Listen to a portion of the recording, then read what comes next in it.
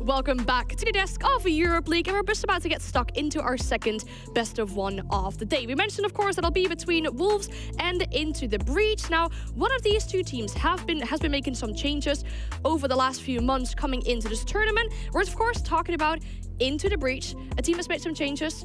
I think you'd like to talk about them. I would love to talk about them, man. I think, if we look at the roster, they've added in 2 new players. They've added in Creed, the second player on your left, and they've added in Oscar, the player on your far right. Now, I'm continuing my proud dad moment because I was very proud of Adrian making it to Tier 1. Then he was the MVP. Creed's is the second person I'm a proud dad of. Obviously, Adrian and Creed's, if you didn't previously know, came up through kind of Tier 4 together. They were on the most recent roster together called G2, who did beat G2 once. And yeah, they've been added into Pro League. Now, Creed's and Oscar, I think, are both very, very sensible pickups for ICB. This was a team that was going in the right places, that had really turned the ship around Stage 2 last year. Noah Ayres became the best player on earth after having a horrid stage. Yeah. They've added now more firepower, right? And I think that's the one thing that they were maybe lacking. They got so close to the Atlanta Major through the LCQs. A little bit more firepower, they could have made that. And I mean, Oscar, he was supposed to get his chance a long time ago. He should have gone to SI23. Visa just put a stop to that. And honestly, these two players, they're not only just better firepower, they're also, in my eyes, more intelligent players, like individually more intelligent players. So I think they've taken a step up on everything. Again, as we said before, all these teams we see today, they've made improvements in the roster, and all of them make so much sense. They're such improvements, and just they have the staff to really change and shape these players, because both of them are fairly young. So you have still so much potential in shaping them into being better players. And Kenny, who is a better developer of players in Europe than him? I don't think that we have one, because he's managed so many players go from Challenger League to EUL and then be very good players there. He manages to extract all the potential and 30% out of every player he coaches. It's incredible. And then talking about the development within this team, of course, last year, Stage 1, 9th, second stage, 6th. We're looking for them to keep continuing that upwards trajectory. And I mean, that's the trajectory that they're going to be heading on. I'm not expecting anything less today. I'm going to go out on a limb here and say, yeah, Wolves were at SI in every major. But I think that right now, Into the Breach is probably the better team. Wow. Yeah, I stand for that. Really? Yeah, I do. Okay. Talking about their opponent for today, Wolves. And now I don't like to be a negative Nancy here, but their recent track record isn't looking all that good. Got eliminated from SI by Bliss, got eliminated from the Malta Cyber Series by 86. What do we want to see from Wolves coming into Europe League? You never want to start on a negative, but we've just got to have to. Is the last 2 events that they've played, they've been eliminated, as you say, by opponents that on paper are far weaker opponents. And it's another thing, a continuation of the story of Wolves suffering at LAN events. Obviously, they've made no changes because they've only played 2 tournaments in the last 3 weeks, right? No time to do so. However, I've got to wonder what the mentality is like within that Wolves camp, because it is continual failure after continual failure for this roster. And not only that, we've seen them voice its frustration on social media. And if you're a healthy and happy team, this is why I said that I think that ITB might be the better team. They haven't been voicing healthy thoughts. And if you have these internal issues, it doesn't matter who you go up against. It can be Team 86, who, by the way, they're not a bad team. Yeah. However, Wolves shouldn't lose to them. They should never lose to them. In a best of 3 as that, no chance at all. They did. Now they go up against what I would say even a better team than Team 86. And maybe I'm stretching a bit, because Bliss made it far in SI. Maybe a better team than Bliss too. Should they win against them? It's not just the results as well. I think that's the most frustrating thing for Wolves. It's the performances inside of those results. We know they've got it.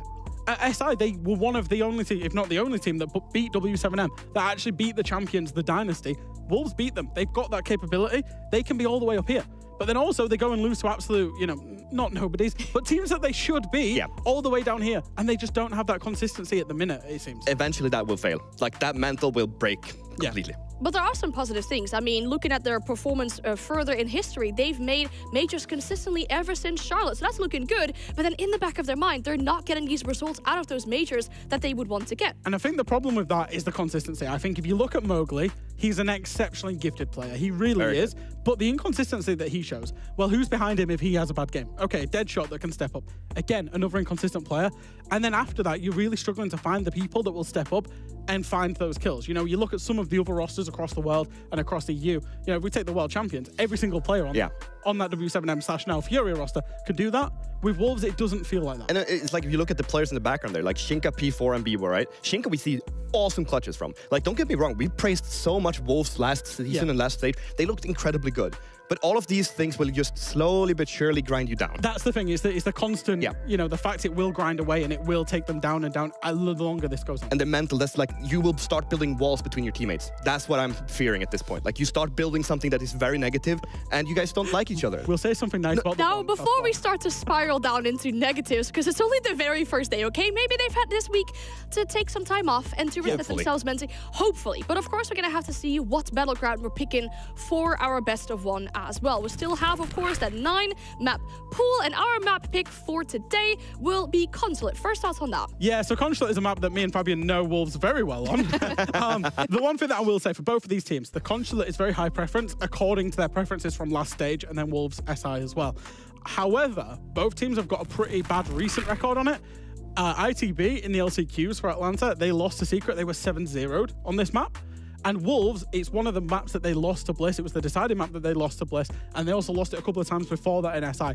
So both teams like it, but have mixed results on it. You know, Oscar played with us in Fresh and Friends against them. So he has all the internals. And if he can almost beat them with me and Jack on that roster, he definitely will beat them with the players he has on his side now. Because they are a few, or like an entire skyscraper above us in level. Just a little bit better than All right, they're slightly better than us. They're like golds and we're like silvers, and that's the only difference between them and us. But to summarize that kind of says that, you know, Wolves are comfortable on this map. They like this map, but for Into the Breach, especially considering their roster changes and the fact that it's been a few months since we've seen them on this map, a lot could have changed. It's definitely much more of an unknown for Into the Breach, and it's very hard to know whether they'll be good or bad at this map, whether they like this map either or not, because they've made 2 roster changes, and the last time that we saw them in Tier 1 competition was genuinely like October time, right? So it's been 5 months until we've seen them. So they could have developed new strats. Obviously, a whole host of new operators have come out since then that they can be working with as well. And I would have expected them to do so. They definitely have. I mean, 2 players in itself, that changes everything and every way you play. It does change a lot, but we should have our match soon, very soon. We have Ace and Des joining us again for the second best of one. Guys, I'm going to throw you under the bus or put you on the spot for this one. Predictions for our best of one between Wolves and Into the Breach. My head really wants to say Wolves, but Wolves just have a real strange habit of bottling it at the worst times. And day one admittedly isn't the worst time to bottle it, but I just feel like day one is the day to trip them up if you're going to trip them up, to be honest. I don't know about you, Tim. Yeah, I mean, why not? You start as you mean to go on, right? That's my take anyway. We'll, of course, have to wait and see what's going to happen between us. Whether Wolves do have that mental reset ever since last week, and if they can win this game out, or if Into the Breach have a very good start to their Europe League. But it is Consulate, and you two can take it away for that. Michelle, thank you very much for that one. And here we are for day 2, for game 2. Day 1, game 2. Well, it's really hard today, Tim, it turns out. One of those, again, that I think everyone's been looking at and asking, as we ask every single stage, as we have done for the last 3, if not 4 years, what Wolves are we going to see in the build-up to that major? You're pretty much expecting to be getting to these big events, but to do that, they've got to best out some incredibly strong teams coming into the 2024 season of EUL. Are they going to find themselves bested on day 1 and fighting uphill from there, or do they bring out a strong performance? Only one way to find out, and that is through getting into the game. Yep, here we go. It's another one where we've got a few new names to check out. We've got a slightly new map. We don't, we haven't had the reworked version of Consulate in the map pool for all too long. So we're going to see a little bit of that as well. Always a fun map, I think. It can be a tough one for the attackers working their way through the labyrinth of tiny rooms and clearing it out. But we'll see how ITB get on with that, as they're going to be on the attacking side to kick things off. Wolves going to take out the Monty to start us on the band. Sure. Honestly, I do think, at least with how things stack up, I'd probably do favour Wolves coming into it. But Into the Breach, new look, new roster. There's been plenty of surprises over the last few days across both Japan and Europe, Tim. So heaven knows as things will keep on stepping on forward. Grim going to be banned away. A strong one for this map, admittedly, especially on the top floor. Executes often using that Grim to completely flood rooms with information. No one can step into the danger zone, or they are revealed for all to see. Makes attacks that little bit easier when going for an Execute and Solus. No surprise. Plenty of little, dare I say, rat corners and hidey holes that a Solus can run away to here on Consulate. So not at all surprised to see that one taken away. And our last ban is going to be the Goyo coming out for Wolves, looking to let themselves flood in towards the site, for example, without having to worry about being slowed down by that pesky, pesky fire. Here we go then. Let's get into things. Round one it will be. Just having a quick look across that defensive lineup. Nothing stands out as being too wild. Still seeing quite a bit of the Azami play here in EU. We've seen it drop off a little bit in other regions. Of course, we've had those changes to the keeper barricades, so they can now be taken down with bullets at range. They can just be shot. The number of bullets required varies depending on whether it's a DMR or a rifle, for example. The shotguns have a different number as well.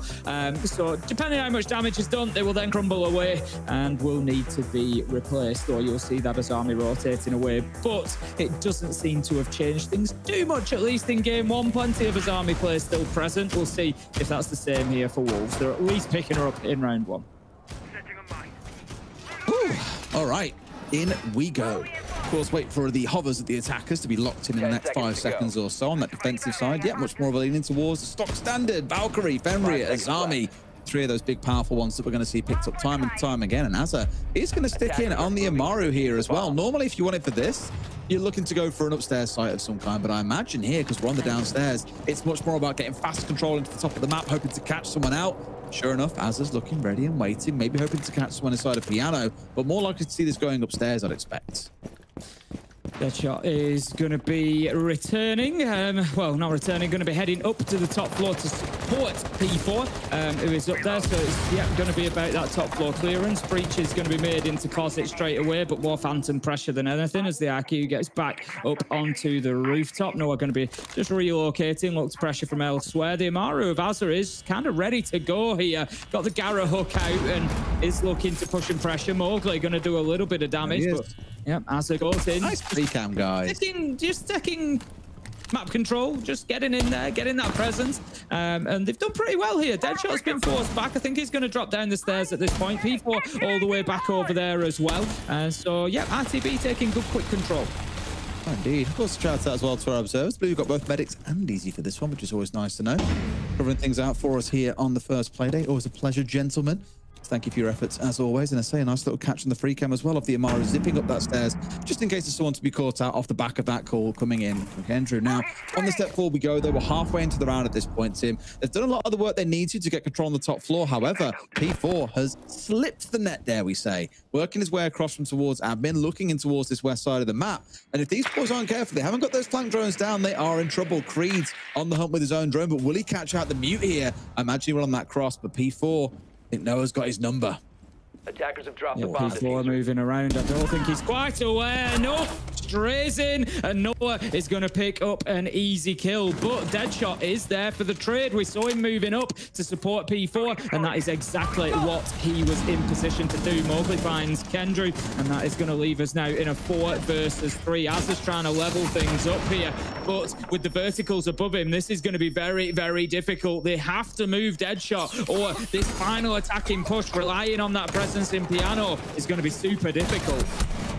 All around the map except for the sites itself, but now Azza's got himself down here looking to make a little bit of impact. But those keeper barriers, even though you can shoot them out, you just know they're going to find themselves getting replaced. A couple of kills coming in the way for ITB. Creed's the last one left alive. 2 players to get it done by as he goes on 3 goo mines, Tim. That's a lot of chunking, and Wolves win out round 1. Yeah, going to make it very difficult, just in terms of, you know, when they know where there's 3 or 4 goo mans stacked up. So when they hear, you know, 4 of them triggering, they're going to know that Creed's has pushed in from bottom yellow. And again, it was those verticals. It was the fact that Deadshot was, you know, left to play above. Yes, they cleared out P4, but it's not necessarily a criticism of RTB. Ultimately, you've got to make a choice. You know, you've spent 1.5 minutes, 2 minutes trying to clear that top floor down. It hasn't worked. You've got to go for sight at some point. You've just got to do it. Sometimes you can leave the roamers out in the cold a little bit, get yourself established, get a couple of kills on site. All of a sudden, they've got to play back in. But realistically, on this map, not usually going to be the case, because as you can see, so many verticals opened up that the defenders could use, that without having cleared them, it was very unlikely to be a successful attack. Absolutely. I mean, good start as well. I mentioned about the whole scrap around the entire map. Wolves are kind of doing what we saw a little bit back on Clubhouse not too long ago. We were talking about it back then when really it was Savage out on the roam on the mute, just causing absolute havoc from above. when they were trying to attack in towards the downstairs site, you've seen a very similar thing coming out there from the side of Wolves. All that goal again of wasting a little bit of time, even when ITB are doing their due diligence. They've got the Amaro on side for this exact reason, the DKB, making sure they can get on through. And ITB's response in round 2 is saying, right, we're playing that kind of game. I hear you. Here's Nomad. Here's Gridlock. Very rare you see those two coming out as a combo, but the goal 100% is going to be to try and keep Wolves penned in. But the thing is, Tim, those Wolves have got teeth. Yeah, they certainly do, and they know how to use them, Des. They're not going to be certainly letting them get away with anything. Deadshot, again, we saw Deadshot have a fantastic few performances at SI particularly. Had some real standout moments where he was putting up big numbers, and it looks like he's carried forward in EUL. He's going to come out with another big kill there, picking up the opener this time, leaving us 5 versus 4, and Azza off the board, goes around. This time is shut down, but Mowgli manages to cut down Kenny as we go, and it leaves us 3 versus 3 very quickly. Only 50 seconds in. That's it. Beautiful start and much better handled. Yes, I mean, it's come down to both sides losing 2 members, but it has been that little bit more pacey. It hasn't been so, I suppose, cautious on the side of ITB. They've got themselves into some early engagement, some early scraps. The problem is, though, as we always say, Tim, for attackers, that starts to wear on them. As the defenders, you don't mind so much losing a Valkyrie. A Black Eyes are already out. Maybe a C4 has already been used. But for the attackers, who've got all these gadgets still to use, you're looking at the 4 tracks in the back pocket of Noah, for example, the Roteros, the juices coming out from Finca, everything. They didn't have a full, complete picture here to make this execute work. P4, if only he knew a spray through the window frame would probably turn to be enough, but no. Neither player taking some chance shots there. No one being injured. Still half the round to play. P4's actually done a great job there of keeping himself in position. Noah's going to go underneath and it'll likely clear him out from the desk. You got to hold this position if you want to plant on CEO window. You can keep the man from behind desk and you can prevent pressure from the hatch, pressure from underneath inside a piano. So definitely needs to be there, but P4 still hasn't been dealt with. He's playing this position fantastically. He's hopping back and forward to keep himself out of the sights, but it might not be enough because his teammates are falling down around him. Bibu, the latest one to be cut out of the round, and that's going to leave us now 2 versus 3. Creeds is creeping up here. Shinka's got the shotgun, and he should win this engagement every time at the short range. There you go. Easy as that. 2 versus 2. Okay, dealing with it again. The 2 teams just going neck and neck, though. Every single kill being traded in response. Noah has found his way in upstairs, and now Shinka, a clutch master, has got it all to do. A C4 in back pocket will definitely help, but they're looking out for that information. Take some shots, and Noah's not going to miss those ones, Tim. Round 2 going the way of ITB. Yeah, much better getting the job done. They were a little bit wobbly in the mid-round. Like I said, didn't really deal with P4 very well. Didn't give themselves an opportunity to put the plant down, but it didn't matter. They went in there and got the kills and got the job done. So good stuff from them to level things up 1-1 and not allow Wolves to get too far ahead. That's going to be important here. Wolves are a very experienced team and they know what to do with a lead, and if you give it to them, they'll keep on running. So ITB definitely good to get one on the board now. Just settle things down a little bit. Obviously, you know, they've got players like Creed's first EUL performance. Just, I think we saw some nerves on the side of Ends, you know, and a few of their players. So just settle things down a little bit, get around on the board, get some kills in there. And I think, you know, yeah, it could be a close contest as we go now. I don't think chaos will necessarily be a bad thing in the eyes of Wolves, though, right? They've been there 1,000,001 times. You know, this roster pretty stable over time. Yes, we saw the change of Rise being switched out and Deadshot coming in, for example, but outside of that, quite stable for a long time. And they've dealt with some of those more chaotic games and equally much slower and more stable games. And I'd expect to some degree, they probably thrive in the chaos a little bit when they know how each of the plays, where they're likely to be, how they're going to play maps like this. I'd expect that they are the ones who are looking at teams that are relying on a little bit more structure, a little bit more of a breathing space throughout the round, as ITB might expect, given their new look. They probably quite like the chaos as it unfolds. Getting our way back into things now in a second as well. Quick few replays from that round, some including that shotgun pump on yellow stairs. Just a nice long shot there. P4 got away with playing around that desk for so long, but he just sort of just played it perfectly. It was like the Gridlock went in and started opening up behind desk, which, yeah, absolutely, that's what you would do to clear that position, and he hops over the desk, and then as soon as the Gridlock's gone, he goes back, and he was just absolutely having none of leaving. But we're going to have a piano defense for the next round. Not going to go back there again, Wolves. The setup will look very similar to you, but that's because they're going to be holding on to that top floor. They want to keep those vertical verticals. The hatch in particular can be important. It gives a great view down into sight. But Wolves are going to have to stack numbers up there because ITB, by contrast, they're going to want to get hold of that area. Yeah, and given how they've played it so far, I would not be shocked at all if we see Wolves being very, very happy to go and play up on that top 4. And in fact, you can see just that. 2, 3, 4 of them playing upstairs to begin with, all with the goal of falling back down to site when the pressure does start to build up from the side of ITB. It will open up questions, though, for ITB here is how much time, how much resource, how much investment are you really looking to make in clearing out that top floor? Because as we've seen, when they've gone to try and seek for those kills, they've always lost the same number of men back in response. So, are you prepared to lose potentially your Buck, your Ying, for example, even your Nomad? And really, the Nomad there is going to be the one that makes sure that top floor stays in control once they've got it. But now at least making sure that the bottom floor can't be used. So it really is a battle across every single floor of Consulate right now, Tim. Yeah, they're just concerned about any roamers potentially dipping down into the basement because you're on that mid floor, like you said. You want the vertical to hold on to site directly, but the basement is a really good opportunity to rotate and get a flank potentially. So yeah, get the double air jab there, prevent any push up yellow stairs. That tells us a little bit as well about where the attack is going to come in from. It's going to look to get a plant down inside of Piano more than likely because they're concerned about those yellow stairs, which is going to be your immediate point. Mowgli just can't find his shot, come down and runs headlong into Azza without a clue that he's there, and that's going to be 5 versus 4 with another entry going over to ITB. Allsprint took the yellow stairs from Azra as well, so must have been a great call coming in that there was someone challenging on that near window. Good response, and Legion taken offline as well. The rechargeable gadget removed from the round, but most critically, Mowgli, who's been going pretty good at this game so far, tied for kills alongside Deadshot. Not too surprising given they are the 2 entry players for this team. But again, him being offline makes it a hell of a lot easier for ITB. And you hear those Candelas coming out, Tim, that means it's go time. Certainly does, and Wolves are there to stop them. There's Deadshot, P4, B-Boo, 1 kill apiece. Deadshot with the Nitro, and Wolves collapse in style all over ITB, finding 3 kills in a heartbeat there and closing out the round. Fantastic stuff from Wolves to hold on to that Piano site. That's going to leave us 2 on. Beautiful stuff, and a real good kind of like crush from them as well. It was a great attempt by ITB, you know, dunking all the gadgets in. You've got that numbers advantage, really looking to overwhelm Wolves, which is quite funny because when I think about Wolves, when they first had this new look, they first got picked up by Wolves. One of the first games that we cast them on was actually on Clubhouse. And I remember seeing a really good top-down execute of them executing into Washington and Bedroom. And what we likened it to at the time was that they were like a pack of wolves, quite literally. They spent half the round droning things out, figuring out what was going on, and then at the snap of their fingers, everyone was inside of sight, bursting in from different windows, different entry points, completely overwhelming the defenders. And ITB have just tried to do the same onto Wolves. But like I said earlier on, Wolves are used to this kind of gameplay. They've been at it for years now. And so they've got the composure, they've got the experience to deal with those slightly more chaotic moments when comms aren't really all that effective because there's so much going on. Just a really good reaction.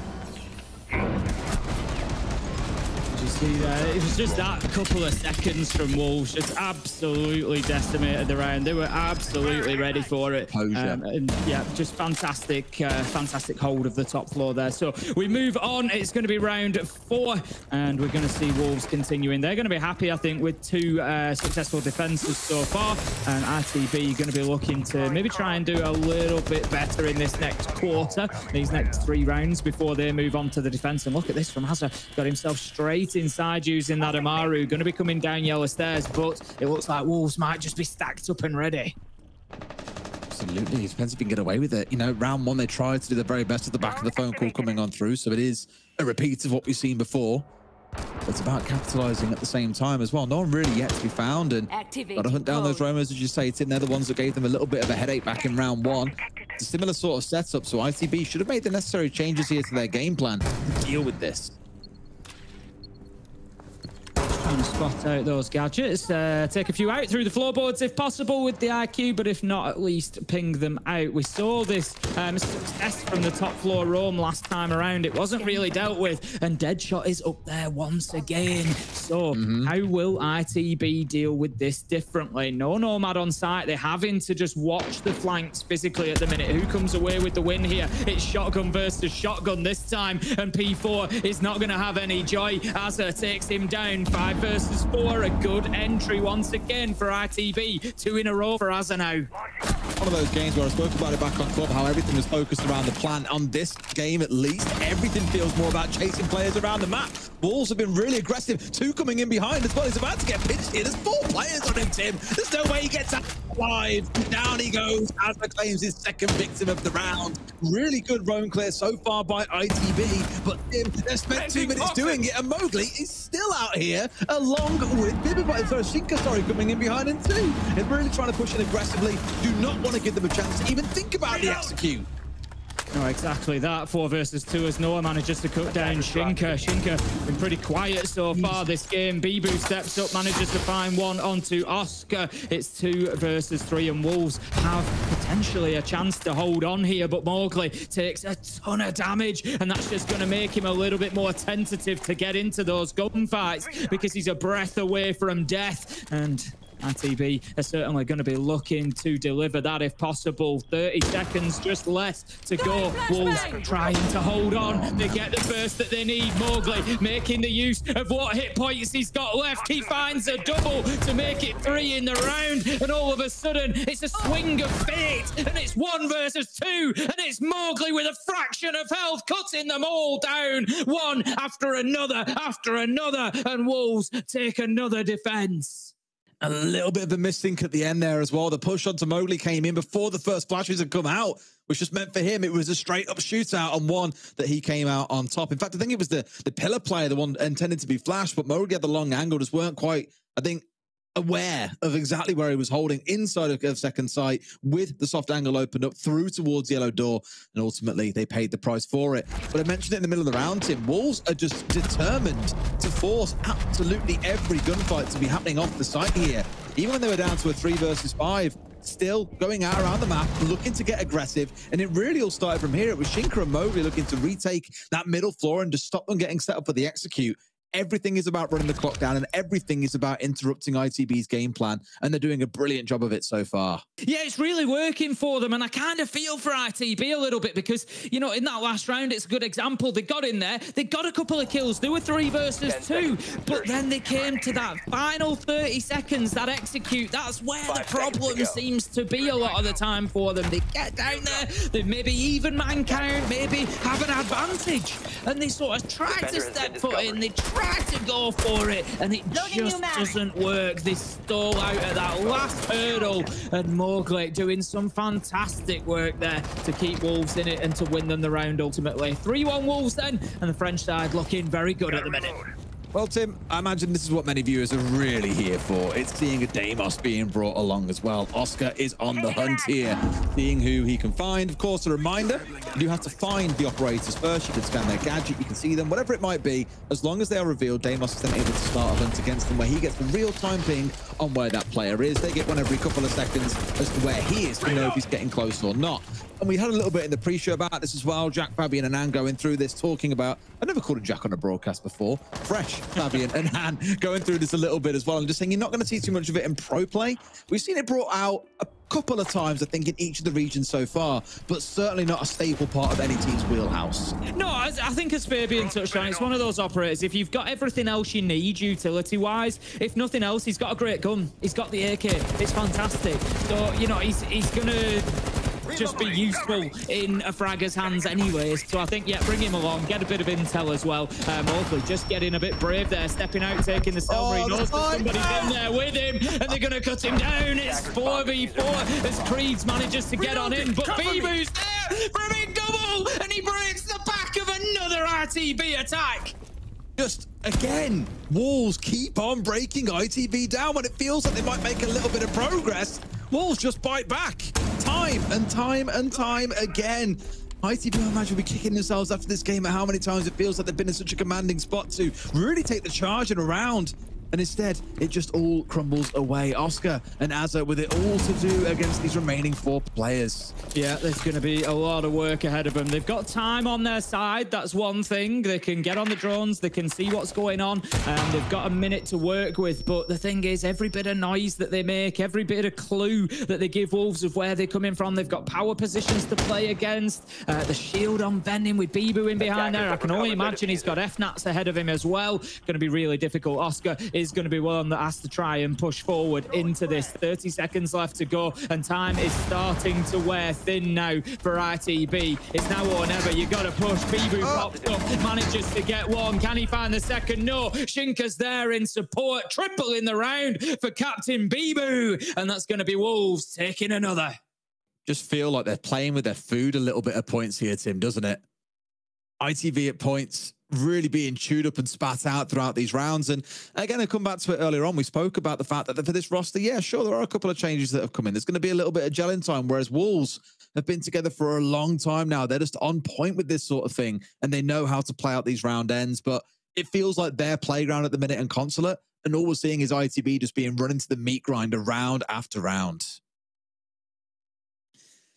Oh, yeah, it's definitely, you can see it on a few of the faces, obviously, you know, paying attention into the tactical timeout as well. But ITB, the pressure is on, backs to the wall. They're coming out against a very good Wolves side here.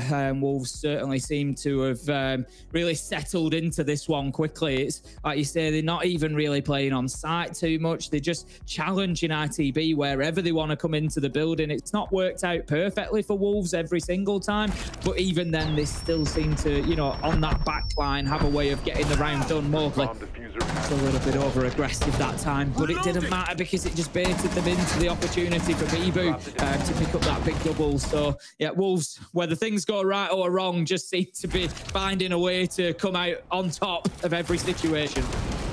And now they've got one more round to come out on top. ITB after the back of that tack timeout, you're hoping we'll come in here with a bit of a game plan to get just one more round on the board.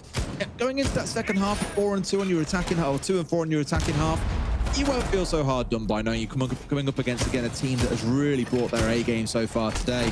Then maybe you find yourself getting some good defensive rounds on the board here on Consulate. But I feel if they go down 5-1, Tim, it's going to be a bit of a mountain to climb back that they simply won't be able to scale. Yeah, it feels like a bit of a slippery slope at that point, doesn't it? You know, they've got new players coming in that the team's having to settle, and then have it really the teams that come back from your 5-1 deficits. That was difficult to get out. Sorry, mate, being new today. Words your 5-1 deficits. I don't want to do it or anything. Just because W7M manage it, you know, that's a team that a roster that have been together for a long time, have had a lot of success, and so you don't have all those issues to deal with as well. So yeah, I think coming back from a 5-1 is going to be a big ask. Not impossible, but a big ask for ITB. So yeah, for me, very, very important round for them to win here on the attack. For starters, well, a lot of work being done by the Roteros. A little bit of a slower start here. Not seeing Azza across on that Amaru this time round either. Things looking a little bit more stable and composed, making use of the Flores to make sure that they can chew through bulletproof cameras, for example, the Maestro Evil Eyes that might be out there. You've got Azza on the Nomad to deal again with the Roamers, so we've already seen them try and make use of both Nomad and Gridlock in one of the rounds, even at the same time, and just not quite getting the success that they were looking for. But I'm hoping the combo here of the Nomad alongside the DKB, I mean, it hasn't been previously, but you're hoping it's the combo that's going to work out for them. Azza just working his way back up to the top of the stairs there. The Rotero drone will go in and likely clear out some utility ahead of him, but also give a little bit of information as well. Flashbang goes in, and you feel like Azza knows that there's likely a challenge going to come, manages to take down the FNAT. And Kendra just watching those rear stairs there. Azza, the peak, just not. I'm in favouring him there. Bibu manages to find him on a beautiful look at the reverse angle. Mowgli manages to find Kenny as well. That yellow stairs opened up, and once again, Wolves are just in the driving seat here. Oscar can't find his man. P4 is there on the cover. They always seem to have the answer. Again, like I said it earlier on, but ITB really are just being chewed up and spat out on this map. It's Wolves' domain. It's their play park. And there's nothing simply to be found for them. Creed's going to try and do what he can here to bring this round to something for them in the last 60 seconds. But it goes to tell you, Tim, that in every single round, no entry kill has come after the 130 mark, except for in round number 1. Everything has been otherwise down to this absolute slugfest that has been a punishment for them in the early parts of the round. The roam game coming up from Wolves has paid absolute dividends for them, and they'll be rewarded with a very, very comfortable 5-1 lead going into the second half. Yeah, Mowgli's playing really well as well. He's always a dangerous player if he gets himself rolling. Always going to make life very, very difficult. So at the half, we will switch sides, then ITB will move on to the defense. Maybe they'll find a little bit more comfort here. They should have the setups ready. They should be prepared. You know, everybody knows what they're going to do. Everybody knows where they're going to play. I think the main difficulty at the minute is that they've started losing the gunfights. In the first couple of rounds, they were going in there and getting a couple down and finding themselves maybe in 3 versus 3s, whereas over the last couple of rounds, Wolves have just stretched their legs a little bit more and seem to have found another gear. So for me, RTB, they need to just dampen that down a little bit, go out there, win a couple of gunfights, give themselves a man advantage on defense, and make Wolves do some thinking now.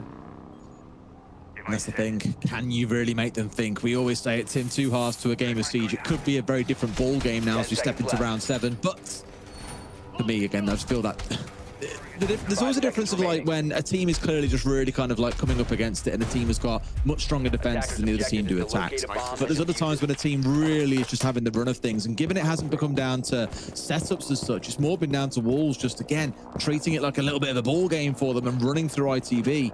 I think when it comes down to those gunfights, you're still going to see them coming out on top. Like Bivu's 7-1, Mowgli's at 10-4. They really have had the run of things.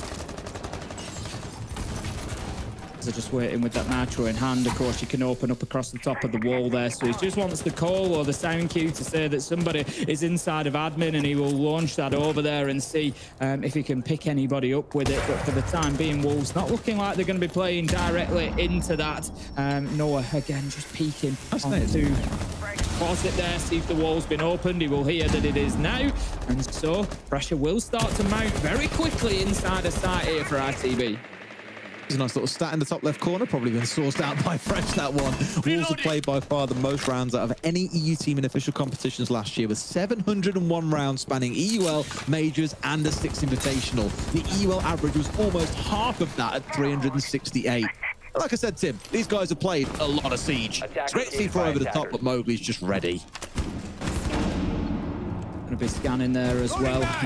Make sure that there's no cams in there that are going to hurt them. There is no Valkyrie on the board, but they may not be aware of that if they haven't scanned out everybody yet. So just making sure that there's nothing that's going to be causing them a problem. And Noah just holding this tight angle here, not choosing to play down by the vending machine, a little bit more aggressive here, and picks up a nice nitro onto Mowgli to get things going. That's what I said I wanted from ITV. Get out there, get some kills, and just force Wolves to do a bit of thinking, and that might just slow them down a bit. You know, completely given as well. 2 really good C4s coming out. I know the first one was shot out, but if not for Mowgli's reactions, it would have been 1 kill, and that second one a comfortable second. So good start for ITB. Again, trying to slow Wolves down here, keeping them at bay somewhat. Noah trying to do his very best here, getting pressure inside a break and up towards Copy itself. And Nate coming in from below at the same time. The red indicator disappears, and he's pushing downstairs here, Tim. Will he find his man? Rounds the corner, and Bivu simply can't win it. Noah's into a second in the round, looks for a third, but he's getting pinched on.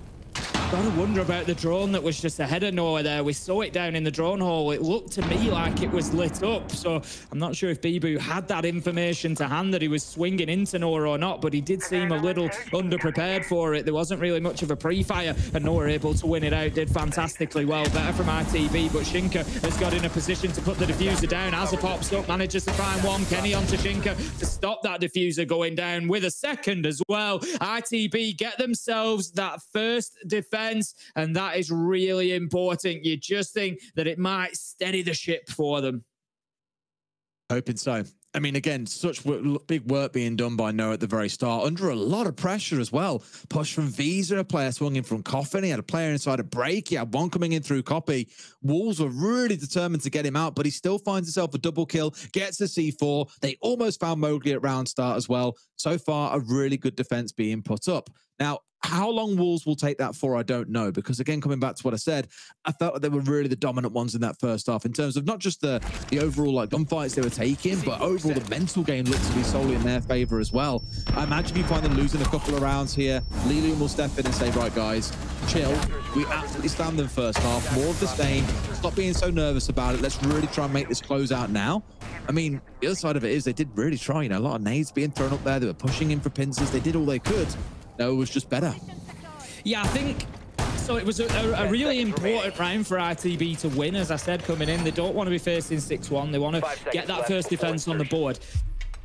this for me now is the big test, round 8, because they're not on that top floor. And I've said this about top floor sites before. You're sort of playing on a more limited space. You don't have to worry about the rest of the map quite as much. You know, yeah, there's a potential for maybe a buck underneath causing some, you know, chaos vertically. But generally speaking, you can just hold that one level. Now they're in the basement. They've got a lot more work to do because they want to keep hold of Piano. They want to keep hold of Expo. They want to keep hold of those positions. So they're going to be spread thinner. And that's when those fights are going to become more difficult to win, going to become more critical because there's not necessarily always going to be somebody else there to impact on their death should they lose a gunfight. So more important round coming up for ITB.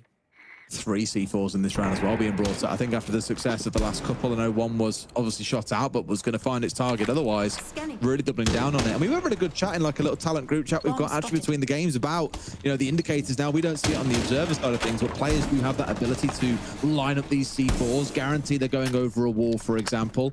And it was that question of, you know, should pros have that or not? And realistically, I think maybe until a decision is made around that, or until teams just get more used to expecting it, C4s and the like will become even more powerful compared to what they were before. Yeah, you know, exactly. Like you say, if you're able to use that, it's going to give you, you know, a much higher sort of degree of accuracy, you know, in making sure that they land sort of on point. So, yeah, definitely something teams are going to have to be aware of, you know, being prepared to combat that. We will see how that develops. But for now, the round is developing. 1 minute 30. ITB are actually doing really well. 5 versus 5. Half of the round has been burnt out. They've still got players out in the map. We can see here Creed, I think he was supported by Oscar as well. He's going to be taken down though, Mowgli, and this is where ITB need to improve. Creed gets taken down, and this is what I said, if you remember. On this site, there's going to be less opportunity to impact on each other's deaths because she's spread thinner. So now Wolves get the kill, but also solidify that manpower advantage because there is no trade coming in. Isn't just yet, but here we go. The call comes in and they bolt it off down those stairs. Tim, as soon as you're sitting there, they've disappeared back into the shadows once again. So good attempt from Wolves to get a little more control in the early round, as you say, with Creed's being taken offline. It's a good start. And also with the call coming through, it's going to force these members of ITB back. So it does feel like Wolves have found themselves at least a little bit of breathing room in this round where they have slowed things down. However, it's all about actually closing out the rounds from here. Yeah, that's it. They've still got to get onto site and think about getting that diffuser down. They've got a lot to play into there. There's Kiba barricades creating a lot of dangerous angles that RTB can use. So whilst, yes, they didn't manage to impact or trade Creed's death, they've still burnt a ton of time. And Noah picking up that one. Mowgli is huge. Oscar, Azza managed to pick up one apiece, and Wolves have been caught slipping. They dropped the hatch in the final 15 seconds. P4 taken down, and it's 3 versus 1. Deadshot almost certainly going to be losing this round. He's just trying to find a kill, cannot see anybody, and that was a great flank from Azza and Oscar there, really pushing that round over the line for ITB. 2 in a row, and they're starting to get some momentum. 5-3 now to Wolves. It's almost like an exact replica of what we saw back in the first half. 2 halves to a game of Siege, really coming into its own here, Tim. Didn't expect it, but the rounds are playing out in a very similar way as mentioned. ITB this time around being the ones that are getting those late round flanks onto Wolves. Exactly the kind of stuff that was stinging ITB, when they had the man advantage in several of those first half rounds and still found themselves slipping and losing out to the side of Wolves.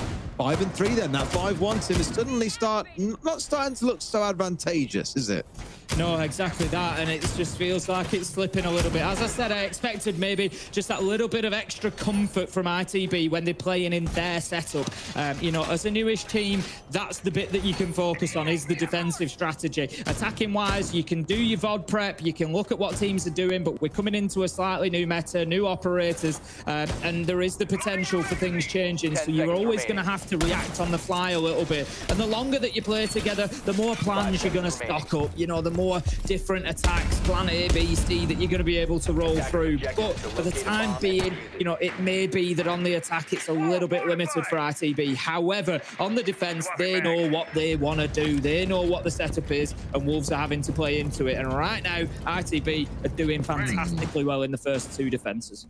Well, here's a real screw you comp coming out from Wolves here. Seeing that blitz, the Decabi and the Ying on the right. Makes you feel sick just looking at it, to be honest with you, Tim. It will have to start out a little bit slow, especially if they want Mobley to get some work done with those Roteros. And it's always that question of like, does the team want to go fast? Does it want to go slow? The answer here really is slow, I imagine. You know, Shinka being on the Ying as well, normally one of the backline players of the team. There's going to be a little bit of prep work first, and I imagine they storm their way through. Hang on a second, though. Hold that phone. 40 seconds in, and a Candela's ready to get some room, Tim. Rotero drone just being used as soft breach as well, just to create any angles that are needed, like you're saying. Candela is ready to go, and you just feel that Wolves are waiting for a little bit of information here or a little bit of movement before it's going to be 3, 2, 1, go. Shinka sends one in, and there we go. The drop comes into yellow. Bibu is bullying with the blitz, but it's not going to work as Noah and Kenny, they stand tall. Azza manages to find one as well, and all of a sudden, blink of an eye, it's 5 versus 1, and Wolves are facing a potentially flawless defeat in round 9. Oh dear, Tim. It's all crumbled. They can't make a slow attack work. They can't make this fast one work either. ITB have just had the answer, and I wouldn't be surprised if this turns to be a bit of an unofficial timeout into an official one here. Half the round still to play. P4 up on the roof. No one can get him unless there's a magical C4 that comes out from Noah. But they may just find themselves using this time for a little bit of a conversation here about how they fix the situation they're in. It's going to be 5-4. It's going to be 3 rounds on the bounce to ITB. And I mentioned it earlier, I wouldn't be shocked if Leland calls an attack timeout here just to reset the boys' mental here, because they cannot find a way through.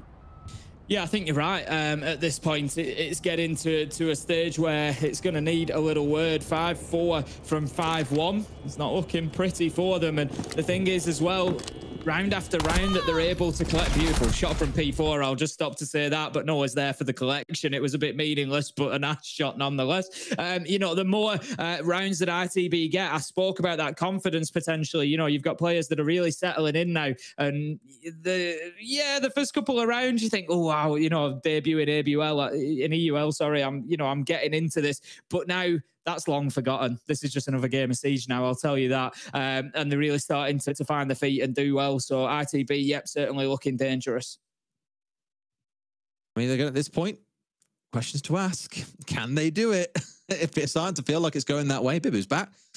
Probably gone outside his room there and just gone into the hallway and just gone, ah! And then come and sat back down again.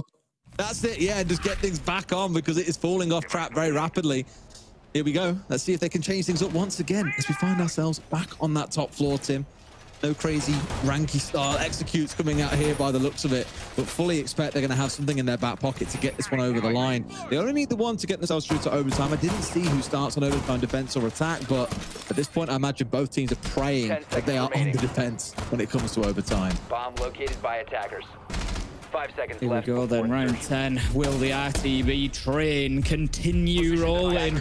Or are Wolves there ready to derail them? We'll see over the next few minutes. Azza's going to be banditing that wall out again, which is what we saw previously. Obviously just doing all that they can to try and keep them out of admin. This was the first round that, the first site, sorry, that ITB were able to get the win on. It went well for them. They were able to get a little bit aggressive, and Nitro went in through to copy and got a kill onto Mowgli. And from there on, it just kept rolling for ITB. Wolves, are they going to have a solution? Closet is going to be opened immediately by Shinka. That's going to be the first order of business. Upside down rappel just to see if he can pick up any cheap freebies maybe, but otherwise he'll likely be up to roof and off to help elsewhere. I had the dulcet tones of Easy in my ears telling me that ITB start on the defense, Tim. Things are going to start to sound a little bit peachy if we get towards that point in the game. Still, we've got to get ourselves through regulation. Still a few more rounds to go yet. I feel like we're at a bit of an overtime, to be honest with you. Tim wouldn't mind that on day 1 of EUL. Oh, exactly that. Here we go. As again, pressure mounting, but they didn't really deal with this position too well last time either. He was supported, of course, by Noah getting that opening. But again, nearly a minute and a half before Azza has to leave there, and they still haven't made any real progress past that area in towards vending. Going to be very, very difficult again for Wolves. They really are pushing from this side. They've not considered CEO window or top yellow by the looks of things, and they obviously believe that they can get it done from here. And you hope it's so. The bomb diffuser. But ITB looking unbothered in this round, a much slower one compared to what we've seen for most of them. I mentioned earlier on that stat that very few of our rounds have kind of gone past the 130 mark. This is one of them that is slowly whittling down to be our slowest round so far in terms of the entry. In fact, We're just passing the 113 mark, and that's exactly what it is. But the action is now going to spring in with about a minute still to play. Mowgli's in and looking for his man. He's going to find Kenny. Have they found their way through? No, because immediately there is a response. T4 on the underside as well. P4 is ready and waiting. There's the fire burns out in front of him. He's pinned here for a second, and Noah is the man that you want in his position, Tim. He's an absolute demon under pressure. Yeah, absolutely that. Just watching for P4 taking the opportunity maybe to try and put that diffuser down. We'll see whether he does or not. He's just waiting for the support to come along that he needs. Bibu knows that there is somebody underneath, like you say, just needs that to be dealt with, and then P4 will be ready to press the button. Azza does manage to find Deadshot. Big nitro from him, and that leaves us now 4 versus 3, 30 seconds, and Wolves are scrambling here, just trying to take those long-range fights. Azza, he's got the kit in front of him. Surely there's no way. Bibu manages to pick up Noah, but Creeds is there to mop up, and ITB, they are on the comeback trail, Des. Aren't they just? That was Bibu's first kill, by the way, of this entire half. He was 7-1 coming into it. But it just goes to show Wolves are really struggling to make themselves be heard in this half. ITB are absolutely charging through their opponents on day one. And what a start this would be for Creeds here in EU. Yeah, it really would. There's some big numbers being put up. I'm looking forward to getting back into game here, and A, for the action, but B, for a look at that updated scoreboard just to see how a few are doing. Azza's just gone fantastically well in that round. Big nitro kill, puts the diffuser down on the ground as well. Like you say, Creeds, I know, saw him on, I think, 5 or 6 earlier, so he could be getting up towards sort of double figures, which is a great opening performance from him as well. So, yeah, very much impressing so far, and ITB really sending a message from the defensive side here. Yes, the attack was a struggle, but right now, I'm not sure I'd put it past them, Des, to actually go one better than Wolves here. I think they can. Go for the 6-0 and win it in regulation. Like, Wolves haven't really looked close has been the thing. Like, I'm looking back at how many players have survived every round for Into the Breach. There have been no less than 3 players alive at the end of every single one of these defensive rounds. It hasn't come down to a 1v1 clutch. It hasn't come down to something mental to close the round, like, I don't know, a C4 to close things out at the end. They've dominated Wolves throughout the entirety of this half, and I'm struggling to see how they find a way back in. Yeah, very much so. I mean, we've seen Wolves a couple of times on Consulate, and I think it's not even necessarily about the map. You know, we've seen this change in fortune from Wolves within a game sometimes before, you know, where they just look sort of red hot and then they get to the change and just doesn't really stick, and that's certainly the case right now. Oscar is going to be applying those F-nuts for the breach and bottom of yellow stairs to prevent any pushes coming in through there without RTB being aware. But RTB right now, they must be fantastically happy. They've come from 1-5 down to leveling things 5-5 on the scoreboard, and what a story we are having on play day 1 of EUL. Ain't we just? Ain't we just? 2 more rounds to see them taking that 7-5 and walking away with all the lion's share of points they want to be taking out of this game. Now, at least, still looking to keep them challenged around the map. It's Azza solo roaming on the top floor for now. So that should be the first port of call for Wolves, is to get him cleared out. Could easily slip his way down the yellow stairs, though, and rejoin his team here. No bother at all. Cheeky little C4 over the top. There's a good attempt coming on through, but Wolves, I think, are a little bit wise to these C4 heavy antics of ITB. Still, 2 more in pocket, though. Yeah, Azza's just going to be... Yeah, the thing is, you can see those couple of kills affecting these players. Azza gets a good couple in the last round. He's peeking onto the skylight. He's ready to take the fight. And ITB just all seem to be sitting up a little bit straighter here after the last couple of rounds. And it's fantastic to see. Creeds, as I said, he's got himself up to 7 now. Noah on 10. Those 3 really sort of forming a bit of a front line here for ITB that is holding back Wolves. Creeds is going to be above. They've got the battle cams as well that are going to be supporting him. And right now, Wolves, they're on the clearance. Yeah. They've got what they need. Vertical control established. Ram's gonna work. You've got P4 up there still as well. Still 2 more of those boogies to throw out too. Lots of vertical control to come on through. Then the question really turns to ITB and what are they doing? Now, normally the answer when you're starting to get pressure from above is to step off the site and instead try to play proximity. But they're taking the word proximity a little bit loosely here. Tim, does he see the head? Yes, Creeds does. Weaves it through and finds Bibu, but I had no idea that he was even there still. The drone game, maybe not quite up to snuff here for Wolves so far. Creeds played that super cool there. He knew the drone had missed him, kept himself in position, and it was a matter of time. He's got himself out of dodge. Brilliant play. Text another one, and another one. Creed, absolutely unstoppable right now. Cannot find the last, but it doesn't matter. The damage has been done with a huge triple, and Wolves once again find themselves in a 1vx. Mowgli this time trying to close out the round, but it's almost certainly going to be too little, too late. Wolves fail to deal with Creed, and they've paid the price. They really are, Tim. I mean, again, come back to what I said at the end of that last round. We've barely seen a round close with anything less than 3 players alive for ITB. There's 4 here. Maybe Mowgli finds 1, maybe he finds 2, but the round just isn't close, and they've got the Crees to thank for that. Oscar gets the close. They're up to match point, Tim. 5 rounds on the bounce. Oscar swinging with the bailiff there for the final kill. And like I said, it's just little signs like that that make you think ITB are really feeling confident here. That's 5 rounds in a row.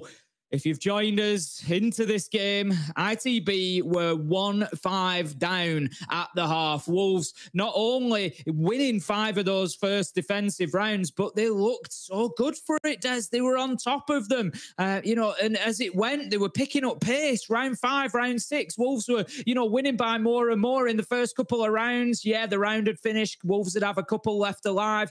Round 5, they had 4 left alive. Round 6, they had 3 left alive. They were winning them comfortably at that point. But then all of a sudden, ITB come online. When they get on defense, they've won 5 in a row, and it is now them who are certainly feeling like they can get this one done in regulation. I'll tell you what, it's crazy seeing boys that we play around with, an Adrian and Creed just running around, deleting people. I've been watching them do this for months, mate. I can think that's a couple of quotes, actually. A couple of times I played a couple of the games. I think it was the Adrian specifically. And we're just like, how are these kids this good? And it doesn't seem to ever stop. The pair of them have had a field day, but this time around it's Creed, the man of the moment. Again, a shout out to Noah. The guys all mentioned turned into a bit of a superhero himself towards the back end of last year. And my God, is it continuing? A good few scary teams really starting to rise up here, Tim, who historically have been, you know, lower half teams, but they're really looking like they can start putting big teams to the sword, starting with Wolves here in just 1 more round. Yeah, absolutely. Bibu's been picked up on the Pulse Heartbeat scanner. That information was being fed into Creeds, but I like this. They've not gone over aggressive. They've not gone running out of the door. They've not anything else. It's just, yeah, he's going to come into admin, right? So we need to play for an admin hold rather than getting over aggressive and throwing the life away. So I like to see that, because, you know, once you've got 5 rounds in a row, it's pretty easy to feel like you're absolutely indestructible. But no, ITB are playing this smart. They're playing for pace. They're playing for time. They're playing to make life difficult for Wolves. Yeah, I think keep on wasting this time and chunking through it. I know we're only 60 seconds in, but just keep on frustrating Wolves. This one feels like a done and dusted deal. With the Pulse on side as well, feeding that information back and forth and all around, it just continues to be an absolute headache for them. All the information being fed from below as well, as with no one there to deal with him. Also safeguarded someone out by the Legion. But the number of times we've seen them play around this staircase inside of Teller's archives to get back, to get down into archives, it's been absolutely beautiful. Feels like Wolves are chasing shadows at some points. Yeah, it really does. I mean, they've had a minute and 30. They're starting to work their way across that top floor. Still not confidently in control, I don't think. And they know that they've got players around them that are going to make life a misery if they can. Creeds is looking to challenge onto the top of yellow stairs. He knows he's being pushed from multiple directions. 1 kill comes in, Mowgli onto Kenny. This might just be what Wolves need. Bibu, he manages to find Creeds. Can Wolves grab around in the nick of time? P4 is going to be down, but Mowgli, he manages to find Oscar. Wolves have got time to collect P4. 5 versus 2 now, and it looks like we might just get a little bit more enjoyment out of this one before time's done, Des. It does. Can they come back from a numbers deficit? They've barely been here throughout this half in the first. Yeah, absolutely. But here, considerably less so. Wolves have played the game just right when they needed to the most, Tim. It's been a while since we've seen an attack around win, but it feels like we're building up towards that point. 30 seconds to go, though, and so much can still go wrong. Yeah, it really can. His time going to be a critical factor here. We saw Wolves have a couple of touches. Noah manages to pick up more. And there's another Azza. It's now 2 versus 3. Have Wolves left it too late? 20 seconds left to go. And ITB finding kills left and right. Des Azza manages to find one with a nitro. And Noah's up above. They have no idea Noah manages to shut down Bibu. Dead shot, no choice but to go for the plant, and it will almost certainly be over. But no, they can't get there. He comes over, but he cannot find any kills. Azza, right place, right time. ITB win a 2v4 to close out 6 rounds straight from a 5-1 deficit to win the Playday 1 matchup against Wolves. That is absolutely ludicrous that they pull out that 2 versus 5. Really completing the circle as well, because we spoke at game start. You're coming up against a seasoned team. They were capitalizing on chaos in the first half.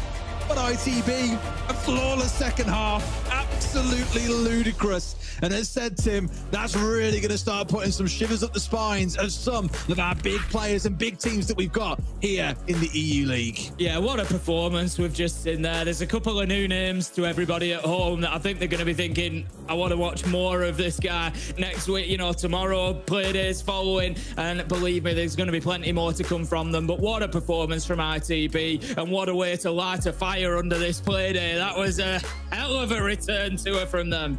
If we can have 3 more games like that, I am not going to complain. But Anne and the desk are ready. Guys, over to you. Thank you so much, Des and Ace. Unfortunately, I didn't get to say the iconic lineup that they're going to overtime, but that final round, a 2v5. I mean, we don't have seats here, but it technically had us on the edge of our seats.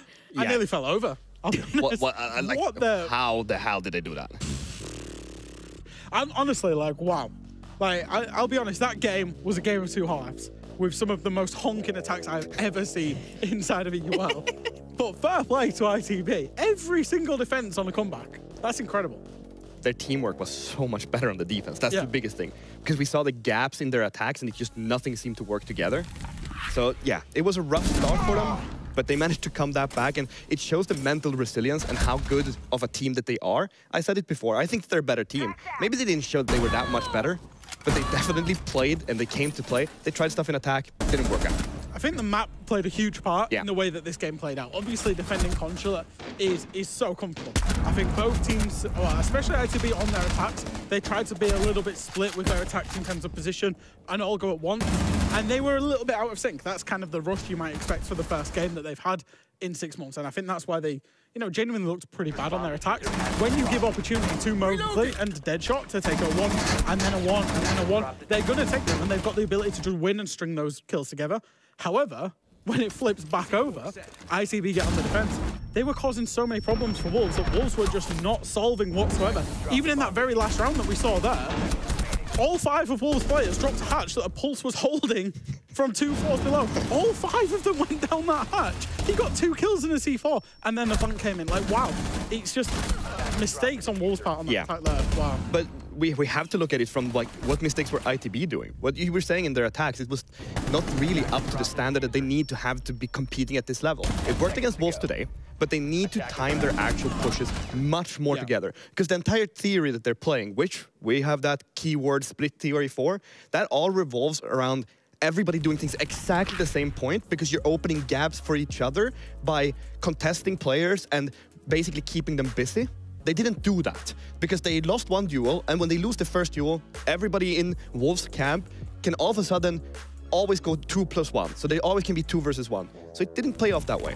So what I'm hearing is, and if to summarize that, was that the first half really came down to Wolves having these really good individual moments. Of course, the map leaning in their way as well, with that being on defense, their start. I mean, you saw it in the stats. Mobley had a great game in total, actually. And then, of course, on the defense of Into the Breach, they were flawless. They were creating these problems for Wolves, but that really puts up a good start for Into the Breach. I mean, we talked about their trajectory, right? 9th in the first stage, then 6th in the second. This is already putting up a really good start for their 3rd stage. Absolutely. I think as like, I would consider Into the Breach a middle of the pack team that wants to try and be the dark horse to make that 3rd or 4th spot into the major. If they are to do that, they have to beat those teams that are in the 3rd, 4th slots for the majors, which Wolves has been that team for probably the past 18 months. They've done that today, which I think was exceptional. Yeah, I think they had an amazing game. I'm super proud of them, and I think they should be proud of themselves, because they really showed that how good they can be. Now, we had a difficult time picking just 1 player to highlight on the side of Into the Breach, so we went ahead and we picked 2. And we'll have them up against each other in a head-to-head. I'd like for you to talk about it. Yeah, that's absolutely fine. I think Noah and Creed, both of them putting in exceptional performances today. I think Creed's obviously on his debut, you know, stepping in as a player that's never played in Tier 1 today, really came to his own right at the back end of the game. And then Noah, like the performance this kid has put in, if you think all the way back 12 months ago, stage 1, he looked like a fish out of water. He looked absolutely lost. The progression that he's had to come in and be as consistent as he has been recently as such a big part of this team has been absolutely incredible. It has been really good to see that. But we have moved over. I'm joined here by Fabian on our Telestration station because we have an interview, of course, lineup as well. And we are joined by Kengo Kenny, the coach of Into the Breach. We get to ask you a few questions about that game. That first half, they had you in the first half, not gonna lie, but you did came back and it was very good. Attacks were abysmal. Worse. First day nerves, I'll put it down to. We had all the info we needed to transition rounds, and we didn't have the confidence to call what was correct. And we stalled, and we let them play their retake game. Every round, they played their retake game. They played either to entry deny us or retake. And when we knew that occurred after the first 2 rounds, we still didn't have the confidence to then just go before they're even allowed to retake. So attacks were awful, but Wolves, since stage 2 last year, have a 20% attacking win rate on this map, and I knew it was always possible that we could come back. So even despite our split, I knew that our defenses are amazing on this map. I knew that Wolves are statistically not very good at attacking the map, so I knew it was always possible, and I had full confidence in the team to bring them back round after I had a little shout at them in the timeout. I have 2 questions for you. First of all, obviously we have to ask, why the 2 players you picked up? Creeds and Oscar, what is the reason for them? I mean, we both know how good they are, but explain it to the audience as well, please. Well, anyone that has followed me throughout my time as a coach, I like to give talented players the room to grow. And Creed's in South Breach was plus 17 on entry for Jihu. And we had to replace Kanto, who was our first entry. Creed's isn't typically a first entry for how he's played in Tier 2. He was more like a lurk flex role. But I think nowadays in the current state of the game, you essentially have 1 support player and 4 flexers. That's how you kind of see the game nowadays. So even your entry needs to be able to play a multitude of operators. And Creed's on defense was exactly what we were looking for. We just had to shape him into the attacking role, and he's been outstanding. The dedication, the motivation he showed to improve in the month we've been with him, been fantastic. Oscar is long overdue his Tier 1 shot. He is such a reliable, such a solid player, and we were looking for a player in our backline that would be able to put up the kills and put up the reliability that you think of the best support players in the world. They're reliable. You know, in that late round scenario, they'll get that 1 or 2 kills that could change the round for you. That's why we picked both of them up. All right, and then the second question. That game was quite a hit and run, you can say, because you took a massive hit in the first half and then you ran away with it. And that confidence that they displayed, did you, as a team, is this a confidence thing that we can expect in more games where you guys still keep the cool and keep the calm, even though it really looks like, well, we're not standing a chance here? The team is always composed, and the confidence is running high in the camp in the month that we've had. And I think Kendry said it brilliantly yesterday. You know how long Kendry's been in Pro League. He said this is the most confident he's ever been going into a stage before. And if that doesn't tell you what this team has potential in, then we'll see going through the season. But started off with a win today. Good stuff. I think you're going to have to use the confidence, of course, as well with your upcoming games, because the teams you've got coming up are BDS, you got Virtus Pro, you got Fnatic, maybe not in the correct order, but those are some difficult teams potentially to go up against. How are you feeling about that? We don't see ourselves as putting up the bottom of the pack. We see ourselves as competing with those teams you just mentioned to go to the Manchester Major or the second major in the year. So those teams are just another day at the office for us. I don't care if BDS have built a super team. Yes, on paper, they could be stronger, but the game isn't played on paper. Team play, coordination, how you structure things, how you react is how you win a game. Well, that goes perfectly in line with the upward trajectory that you guys have been having over these last 2 stages. So, of course, we hope that we get to speak to you very soon. Thanks so much for your time, and yeah, we'll see you later. Thank you. That was a very good interview, very insightful, of course, on those new pickup players as well. But that was only half of our EUL day so far. We've got an absolute banger of a game coming up after the break, because that'll be G2 versus Fnatic.